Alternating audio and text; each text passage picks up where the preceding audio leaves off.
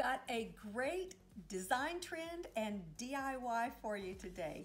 So one of the things that we saw at market this year at Las Vegas and at High Point were these beads used as accessories, kind of like necklaces, and used all different kinds of ways, whether it was draped over a bottle, spilling out of a low bowl, or draped over some books.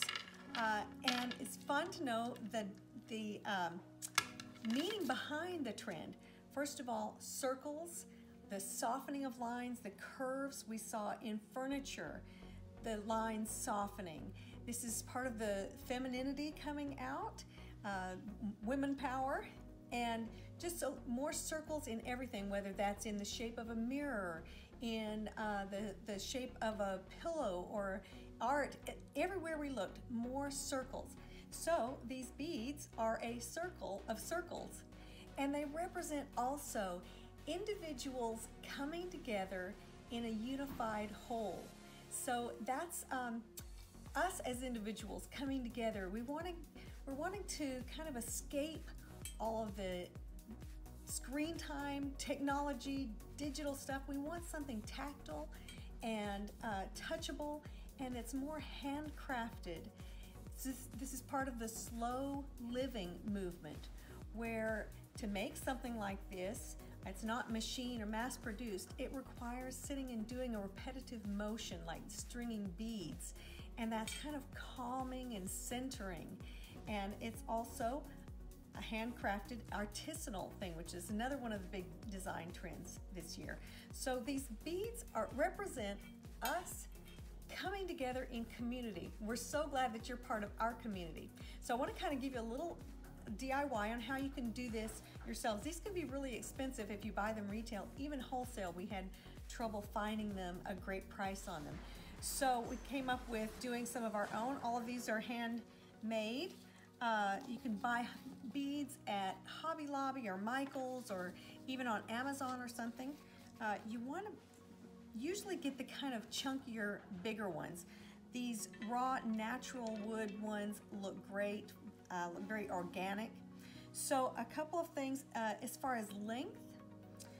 This shorter length, this is only about 8 inches long, so put it together, it's about 16 inches long. So that's a perfect size for just draping over a bottle, something like that. If you want to drape over some books, you're going to need something a little bit longer. The bead part is about 11 or 12 inches, so about 24 inches for that.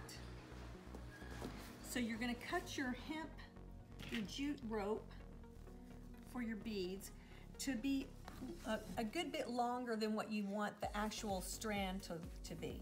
So this is 24 inches, so I would cut about 3 feet probably for that. For this particular one, you might notice we put a little knot in between each of the beads, and that just kind of gives a different look. There's so many different ways that you can do it. On this one, you'll notice the last couple of beads were together instead of being on the circle. They kind of form part of the tassel. This one, not even done in a circle. Just see how fun that is to lay across some books.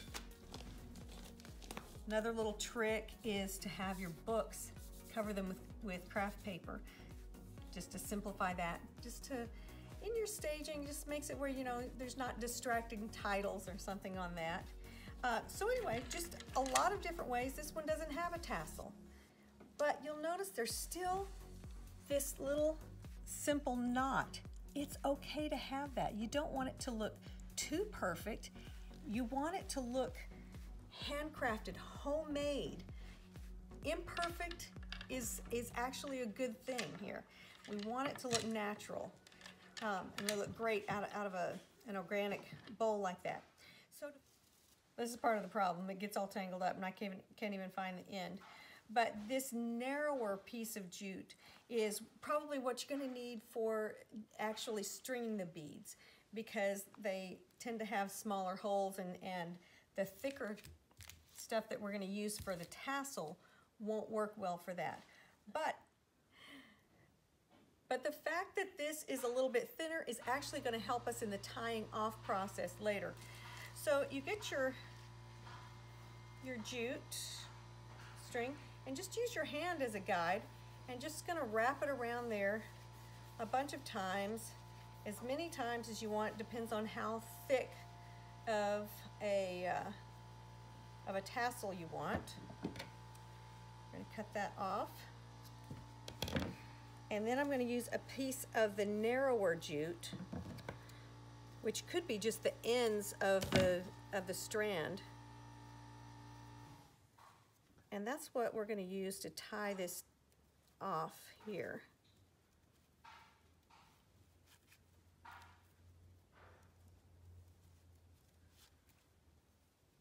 Okay. Now you see I've got a little loop of pieces. I'm going to cut one end, and that gives us that tassel.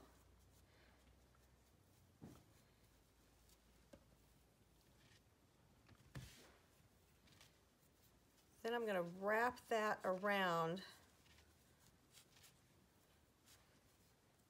Now you could wrap this kind of like that, where you're leaving a little bit of the piece up here, or there's different ways you could do it. You could, let me see,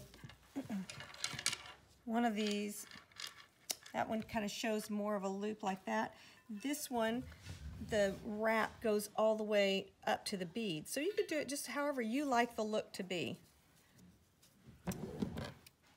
And then you're going to tie that off.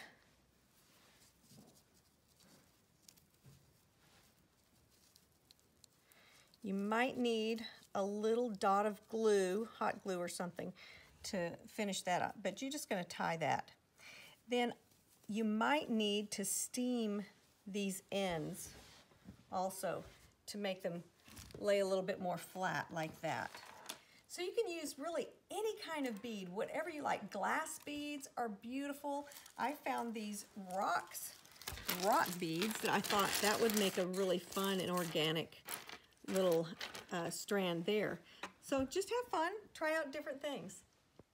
But that's all there is to it. Super simple, just a fun way to get creative, save a little bit of money, but yet bring in one of the current trends.